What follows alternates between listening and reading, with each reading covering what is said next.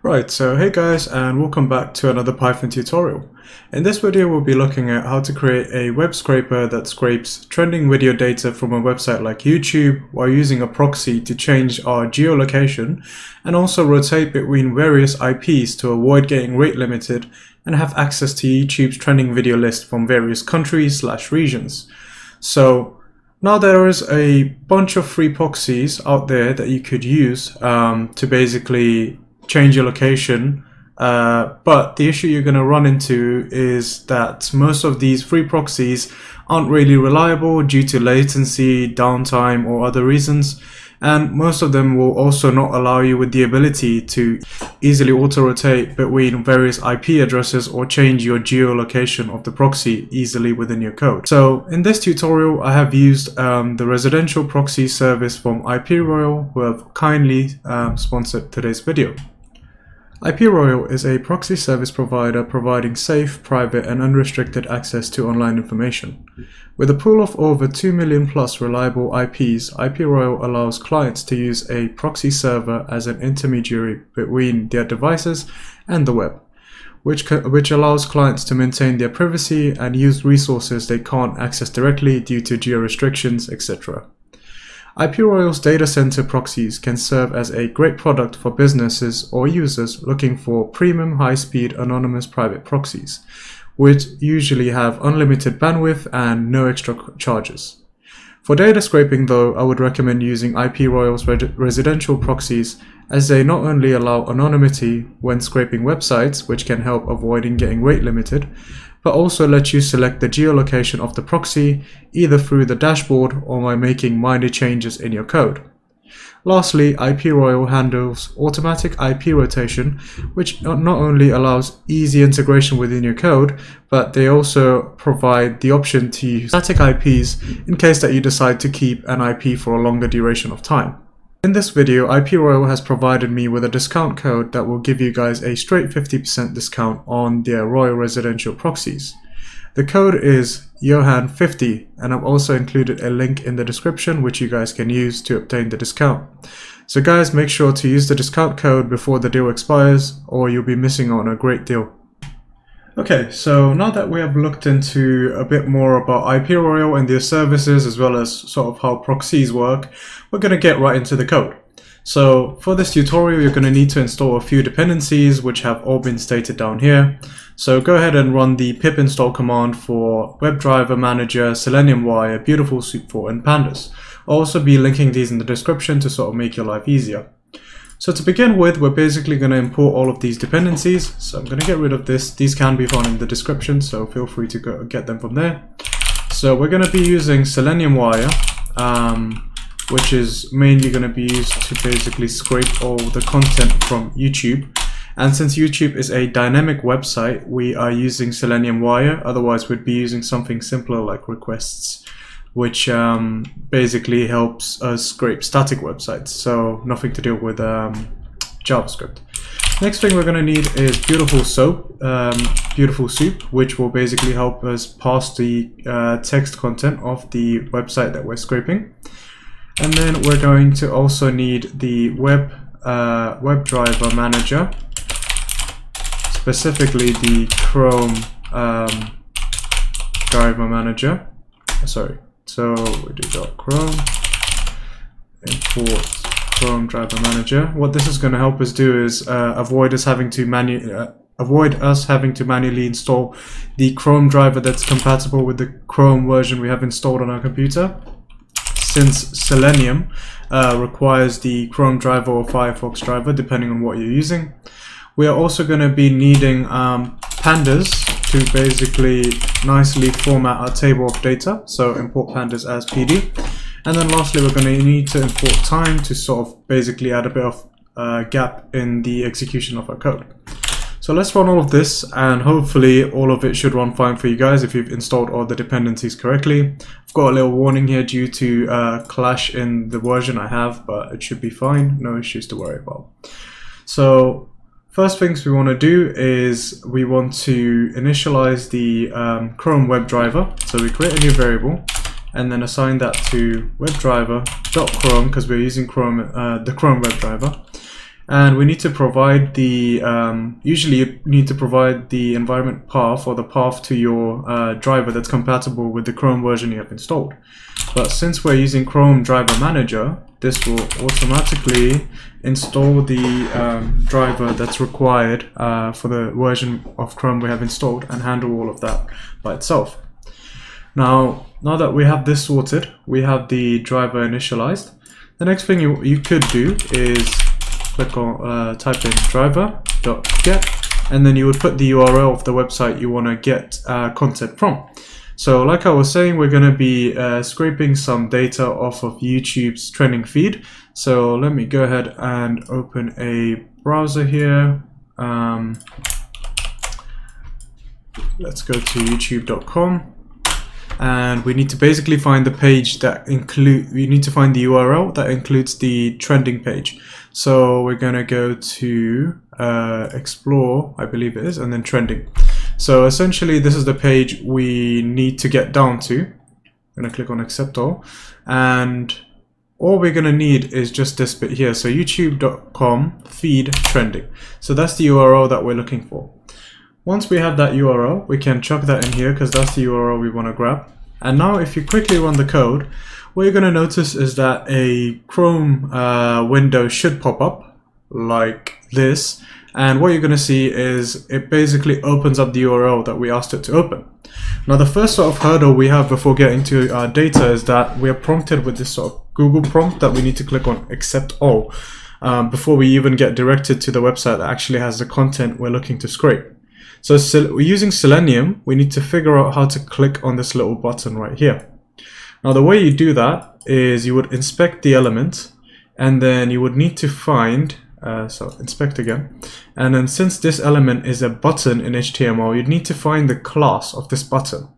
Now if we look at the class, this it has multiple classes, so that's one class. Each class name is sort of separated by a space here. So that's one class, that's another class, and so on and so forth. Now to save you guys some hassle, I have already found out what the class of this button is. So it is the second class, which is VFPPKD, and then ending with QPJ. So that's the class we're looking for. Now classes are nothing more than just a unique way of identifying different elements. So that's just a unique way of identifying that specific button. So I'm going to close that window down for now, and what we're going to do next is basically use something called driver.find element by class name by CSS selector, and then the CSS selector, whenever we're trying to obtain an item using its class, we use a dot to refer to class, and we use a hashtag to refer to ID, which is a bit more specific. But we use a dot, and then we specify the class name of the button. So I have a copy made of the class name, which is right here. So that's the class name we discussed that refers to the button. Now that we grab the button by its class, we just use the dot click method. And essentially what Selenium will go ahead and do is look for this button with this class name and then click on it. Let's run this again to see in action. So give it a few seconds because it does take a moment, and here it is loading up. Give it a quick moment and you'll see it disappear, because basically what Selenium has gone ahead and done is clicked on the accept prompt, and now what you can see is the YouTube trending page that we actually are looking for. Now at this stage we haven't incorporated any proxies, which is why we're seeing the UK trending feed. Once we have incorporated proxies, we'll be able to use auto-rotating IPs, select proxies from various countries, as well as select specific countries, regions, or cities, which is amazing. So I'm going to close this down, and then we move on to the next bit. Now what I noticed while making this tutorial is that the prompt, which we need to click accept all, only sometimes appear and sometimes it doesn't. So when it doesn't appear, if we try to select that element which doesn't exist on the page and try to click on it, we'll be faced with an error. So we're just going to add a simple try and accept statement here, which is basically going to try to click on the button if it exists, and if it doesn't exist, we're just going to accept the exception and then pass. I mean, not the best practice, but does the job for what we're trying to do. So if it doesn't exist, and if this error is due to the button or screen not existing, we're just going to pass and not do anything about it. So the next thing we want to do is we want to grab the content that's rendered on the page, which basically contains all the list of trending videos. So we're going to use a variable called soup, and then we're going to assign that to beautiful soup and basically pass the page source of the driver. So now that the driver has clicked on the button and has redirected us to the trending page, we'll basically take the HTML code that was rendered by the driver and then pass it in beautiful soup so that we can find a specific element that we're looking for. Now that this is done, I'll just quickly run this to show you guys what we're looking for specifically. So let it run, give it a quick moment to accept everything. It's accepted, and now we're redirected to this page, which at this point we've already passed this whole page using beautiful soup. Now we only really care about the videos, and for the sake of this tutorial we're just going to scrape the title of the video and the URL of the video and probably the country which from which this trending page was scraped from. So I'm going to click on inspect just to see what element we're trying to grab. So click on inspect again over here, and if I get rid of this, let's just try and find the A tag, which should basically contain, if I'm not wrong, so that's a different class, so we need the anchor tag, which basically should contain, oh, there it is. So anchor tag is basically a URL tag in HTML, and basically what it lets you do is assign a link to it, and when you click on it, it will redirect you. So this anchor tag basically is on all of these videos right here. So this anchor tag exists on all of them, and YouTube has decided to give it a unique ID called video title. So all of the anchor tags have this unique ID called video title. The reason I know this is because I've already scraped a version of this beforehand. So we are going to want to grab all these anchor tags from this page, which have the ID of video title. Now once we have this anchor tag, we can see that one of the attributes of this anchor tag is title, and the title is, you know, the title of the video. So, and the other bit that we were also looking for was the URL, which we've got in the href attribute, which we can grab from here. So we want to try and grab all the anchor tags with the ID of video title from this page. So let's try and do that now that we have the page passed in the soup object right here. To do that, you basically just want to create a new variable called trending videos, which is going to be a list, and you're going to use soup, which is the entire page, and then the find all method, because we want to find all the elements that have an anchor tag. So we're going to say we want to find all the anchor tags with the ID of video title. Now we got this ID from the HTML inspect that we did, and you can see the ID is video title. So we want to grab all the anchor tags that have the ID video title, and what we're going to do for now is just print trending video. It should end up being a list of all the anchor tags. Just leave this here as well, just so you guys can see. It should end up being a list of all the anchor tags on this page with the ID of video title.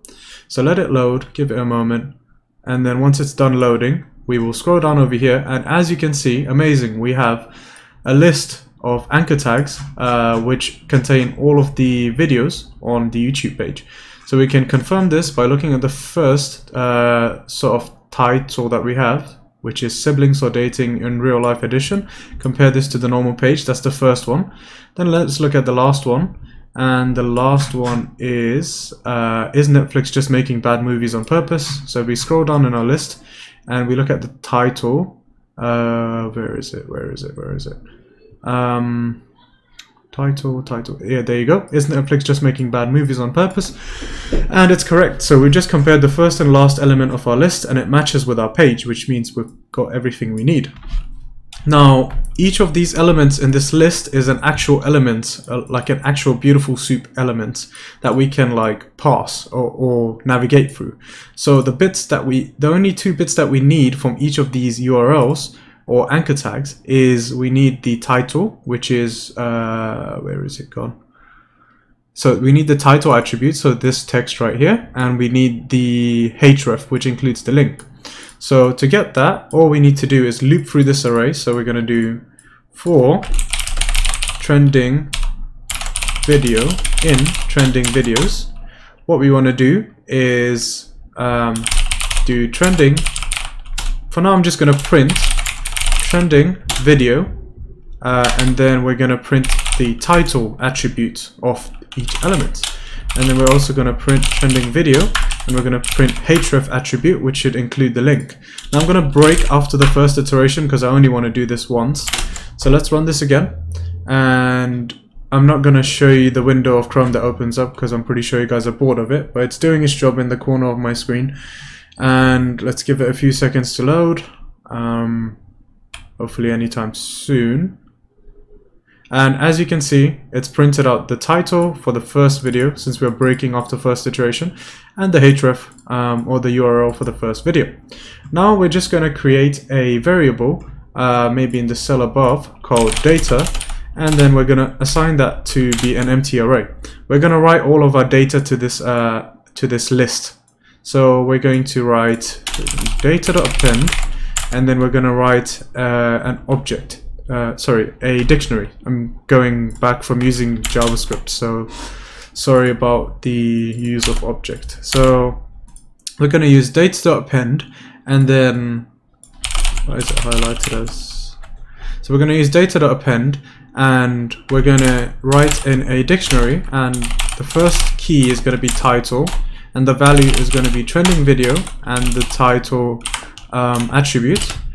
And the second key value is going to be the URL. So the key is going to be URL, and the value is going to be trending video and href as the attribute.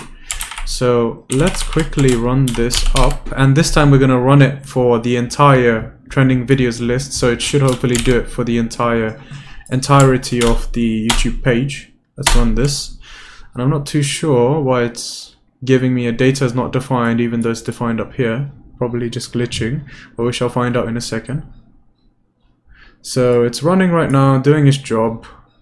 Give it a moment, and voila, it's run completely fine. I think my linter's bugged out, but if we print out data, what you should be able to see is each video is in a form of a dictionary, and we have a title and we have a URL for each of those videos. Now we're also going to add in a country key and value later on, but we're going to get into that in a second. So now that we have this just for the UK, what we're going to try and do is incorporate the ability to change proxies now, which is where it gets interesting. So what you're going to need is to basically use something called losing words here, but we're basically going to need to set up the options for our Selenium connection. So where we initialize our driver, we're going to have to give it an additional parameter for Selenium wire options, which will basically specify our proxy and stuff. So first things first, what you want to store in here is you want to have the proxy. So since we're using IPRoyal, our proxy is going to be authenticated, so we have a username, password, and the URL and port to the proxy. So what I'm going to do is I'm going to make an F string, and I'm going to open up the dashboard for IPRoyal, which I have right here. So that's what the dashboard looks like for IPRoyal, and for the sake of this tutorial, they've given me a generous amount of 2 GB to demonstrate to you guys. Feel free to use the proxies if you would like to, which is why I'm not blurring it, so go ahead if you'd like to use it. What we're going to need here is basically we can set up the country for which we want the proxy to be in. At the moment it's set to random, but you can select a specific country, and then you can select a rotation, so whether you want to keep a sticky IP, which means keep the same IP for a certain duration, or just randomize automatically, which is the option we're going to go with at the moment. Now what we want to do next is grab this URL right here, which basically contains our username, our password, and the host name and port. This will basically allow us to connect to this proxy via Selenium. Now, what you'll notice is if we were to select a specific country, which we need to do anyway, since we are trying to scrape data for, you know, USA trending videos or Spain trending videos and some other countries, what we will notice is, let's say if we selected United States, notice what happens to the URL right here. Everything remains the same. The only thing that has been changed is there is now an underscore country dash and then the 2-digit country code. Now this is pretty standard for basically all the countries. If I were to change this to United Kingdom, it will do underscore country and then dash GB, GB being Great Britain, the 2-digit code for UK. Now as long as you know the country codes of the countries you're trying to scrape, you could dynamically change this URL within your code pretty easily by using an f-string. So that's exactly what we're going to be doing. Now let's just grab this for now without making any changes. Don't copy the rest of it, just from here to here. Copy it and then let's chuck it into our proxies. Proxy over here. So we're just going to be in country United Kingdom for now, nothing too fancy. Now what we're going to do is we're going to have to create an object with parameters. So options is going to be a dictionary, sorry for calling it object again, where we specify proxy, and then we need to specify the HTTP proxy, which is going to be this one right here. So the same one is going to be used across HTTP and HTTPS according to IPRoyal's documentation. So that's pretty much it for the configuration. We just need to tell Selenium where our proxy sits and what the credentials are, which we provided up here. Now that we have the options set up in a nice little dictionary, we're gonna tell the driver where to find these arguments slash where to find this configuration. So Selenium while options equals options should basically do the trick for that. Now let's maybe, instead of doing Great Britain, since we are in UK, we can't see the trending list for Great Britain. Let's change it to perhaps let's say, I think Spain should be interesting. So let's do ES. Let's run the whole thing again, and hopefully when Selenium tries scraping, we should see the trending items for Spain. Let's run this up. It's going to take a second because we're now using proxy, so it takes a bit of time because of how Selenium is. Okay, so it's loaded up now. We're just waiting for Selenium to click on the button and then redirect us to the trending page. So it's redirecting to the trending page, and it's going to take a while because obviously it's loading a lot of images and stuff. But as you can see, this trending page looks pretty altered to Spain. I mean, completely different to what we saw in the UK one. The UK one had some stuff about dating in real life and whatnot. Now, once it's done this, what it's also done is, okay, this is the previous list of UK ones, so you can see UK heatwave was another video in the trending, but now if you look at data, it'll be completely different because we've got basically everything for Spain, and it looks like it's mainly football orientated, which sounds about right. There's also a lot of Spanish within the titles. So amazing, we've managed to use a proxy to switch our location, and in the dashboard we've also configured it to basically use random IP addresses, which is amazing because now we won't even get rate limited by the site. So now that we know how to do this for one country, we can do it for several countries just by changing the country code right here. To do this, let's just make a quick list, which is going to be called countries, and these are basically going to be countries that we want to scrape. So let's start with US, then we'll do Great Britain, and then we'll also do Spain. Now let's run these two cells up, and what we're going to do is we're going to basically want to run through each of these countries inside the countries list. So we're going to do for I, country in enumerate countries. Enumerate just gives you access to the sort of index as well. So it's like a variable that's incremented by 1 every time. And then country is just each of these strings right here. So basically in our f string, we're going to replace ES with the country value. So whatever it is that we are looping through at the moment. So we'll start with US, then go to GB and then ES. So we're going to do that. And then the next thing you want to do is, since we're going to be dealing with multiple scrapes now in a row, we want to, once we're done scraping down here, the trending videos for a specific country and we've added it to our data, we want to time.sleep 2 seconds just to give Selenium a bit of time.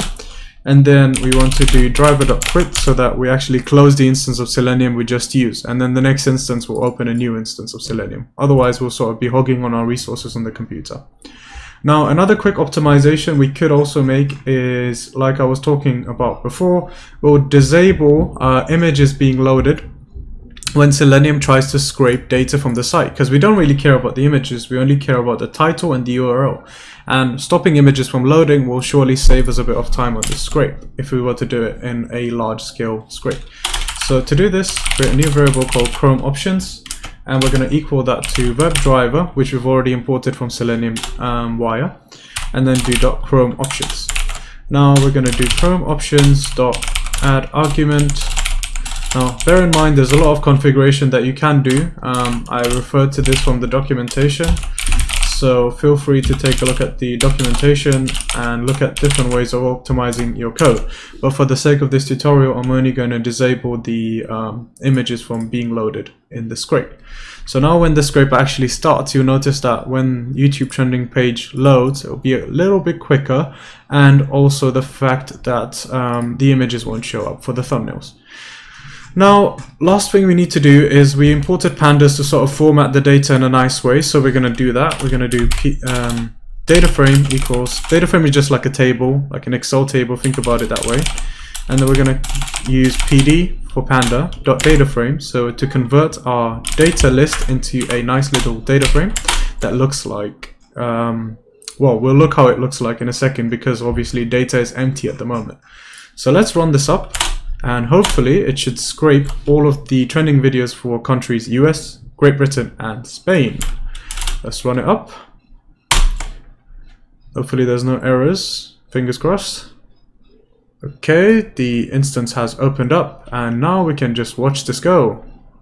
Once loaded in, and it was for USA, and it does look like the feed is altered to USA. I mean, pretty generic stuff. Purge, Halloween and all that stuff. So it looks like one of the scrapes was complete, since we instructed Selenium to quit right after it's complete. And if you guys have also noticed, the load time is improved by a little bit because we're not loading images and stuff on the scrape. So here's the second one. I'm assuming this is for UK, so hopefully the page will be altered to UK. There we go. The UK page is loaded in as well. And then now lastly we need to scrape off the, what's the page we're scraping? We're scraping Spain now. So accept all, and then we're just going to be scraping the feed for Spain. Okay, hopefully this runs just fine, and then we should hopefully have data for 3 countries based on the trending pages. It ran in pretty decent time, to be honest, as well, so that's pretty good.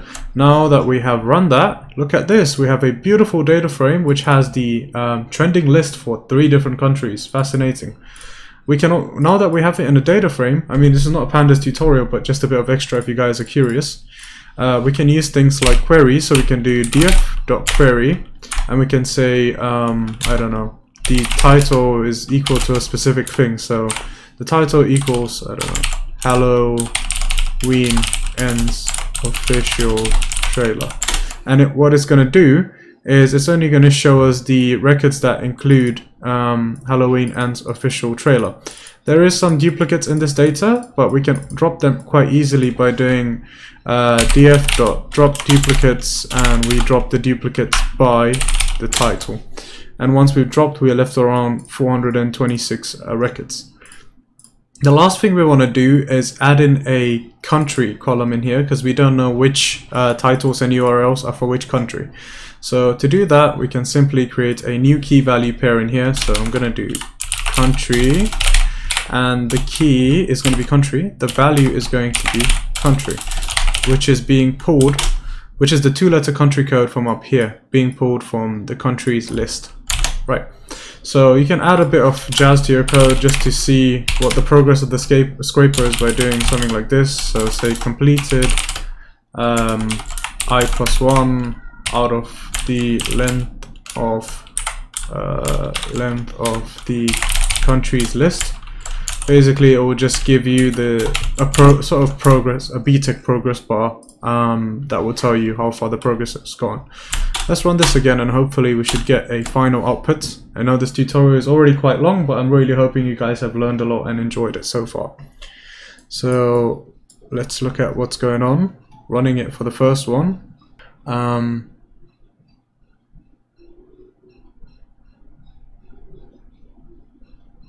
Okay, the first one's loaded in, just waiting for it to grab everything and then start the second one.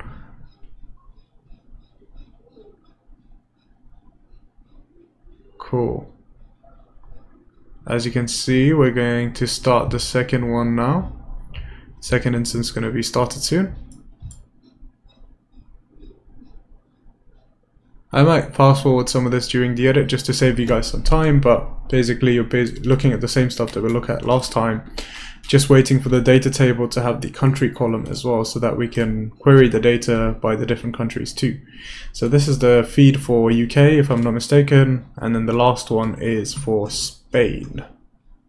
Yep, Spain. You can add a lot more countries in there as well, and obviously I have a data limit of 2 gigs at the moment, which IPRoyal has been quite generous to give me. If you guys were to use the 50% discount, of course, it should be pretty reasonable price to get a high performing proxy, so surely would recommend. So that's the last one that is scraped. Took slightly longer than last time, but let's look at the results. We have country as well this time. Amazing. So we're going to drop the duplicates by title. We end up with 246 records. We can do in place equals true to actually save the changes to the data frame, and now we have 246 rows. Now we can query things like the country, so we can say, okay, I only want to look at the trending videos for US, so we're just going to do df.query country is equal to US, and this will make sure that we're only looking at the data for USA. Then we can do the same thing with GB, so this is basically only trending videos for UK, and if we did the same thing for let's say Spain, we'll get the same thing for Spain, so only show you trending videos for Spain. We can also use things like or, so you can say if country equals Spain or country equals United Kingdom, so this will basically give us records for both. And that's pretty much it, guys. If you wanted to save this to a file, you could just do df.tocsv, give the file a name, so I don't know, trending list youtube.csv, and then index false. And by doing that, you would have saved that to a nice Excel file, a CSV file, which you can view in future purposes. Hope you've enjoyed today's tutorial, guys. Please leave me any feedback or any tutorials that you would like in the future. And I'll see your beautiful faces in the next tutorial. Peace.